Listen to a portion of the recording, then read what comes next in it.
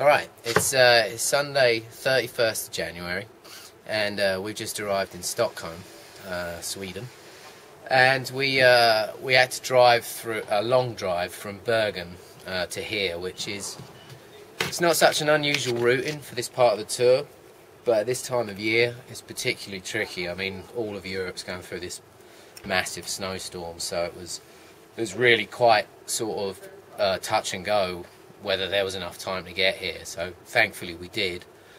Came through some amazing scenery, just, you know, highlands in Norway and through forests and everything else, really picturesque and really lovely. And now we are super excited to be here in the Ericsson Globe, and playing in an amazing stadium like this. You know, everyone arrived safe and sound.